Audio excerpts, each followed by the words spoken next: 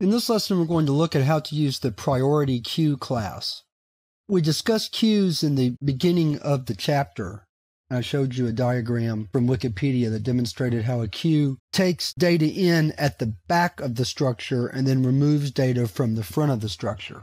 It's an abstraction for a waiting line like you might see at a bank or a grocery store, for example. Priorityqueue is a little bit different than just a regular queue because it stores the data in its natural order. So in other words, as data is entered into the queue, it's sorted into whatever natural order for that data type is. So for example, string data will be stored alphabetically and numeric data will be stored in ascending order 1, 2, 3, 4, 5, 6, etc. So it's a little bit different than just a regular queue, but it can work very similarly to a queue.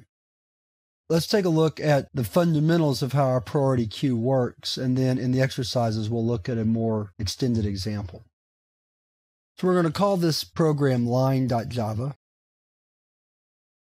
We have to import the Priorityqueue class, so we'll do that first.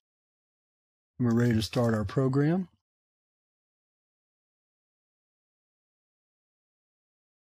So the first thing we're going to do is, of course, instantiate an object.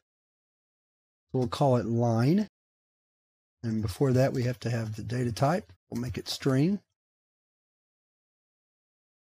Set the angle bracket right there. And then open and close parentheses. Now we're going to just work with names as we usually do. So let's add a few names into our Priorityqueue.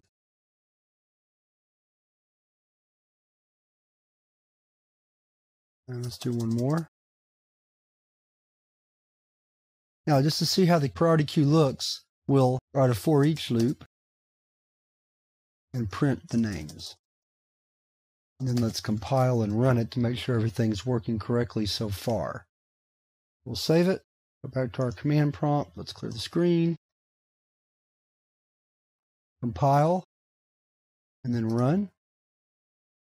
And there are our names. To remove an item from a Priorityqueue that is at the head, we do that by using a method called poll. And with poll, we don't have to have an argument, we just remove the item. So let's just do that. So we're going to call poll. Then let's use our loop again so that we can see that a name was indeed removed. I should also mention that we used the standard add method to add the names. I didn't mention that before because we've been doing it so much. I just kind of took it for granted that all of these classes that we've been looking at this chapter add data primarily using the add method. All right, so we're going to use poll to remove the head element from the Priorityqueue, and then we'll use the for loop to take a look at the rest of the line after that. So let's clear the screen, compile, and then run. And it's hard to tell exactly where our line left, but you can see that Brian is no longer at the head. So the line now starts at Clayton and runs through David because Brian was taken out. We can also remove items using the remove method. Let's take a look at that. Here we can remove a particular item. So if we want to remove Raymond, for example, we can remove Raymond like so. And let's add a header into this. Let's call it the line. And we'll just copy and paste that into place.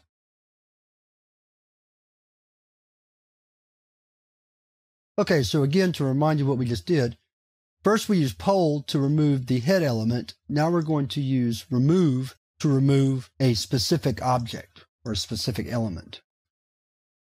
Let's clear the screen, compile, and then run. Poll got rid of Brian. Here's the line there. Then we got rid of Raymond using remove. So those are the two methods to remove. If you're trying to simulate a line or a queue, then you want to use poll. If you're just trying to remove an item, then you can use remove. Last thing I want to show you is how to look at the head of the queue, the Priorityqueue, and that's using a method called peek. Peek lets us see what's at the beginning of the line at any particular time. We'll save it, and then compile, and then run. And so Peek shows us that after all of our polls and removes, Clayton is now at the head of this particular line. So those are the primary methods that we use in working with priority queues. So that wraps up this lesson, and we'll look at a better simulation of using a priority queue in the exercises, which will begin next. But we're going to start with an exercise using the tree set class.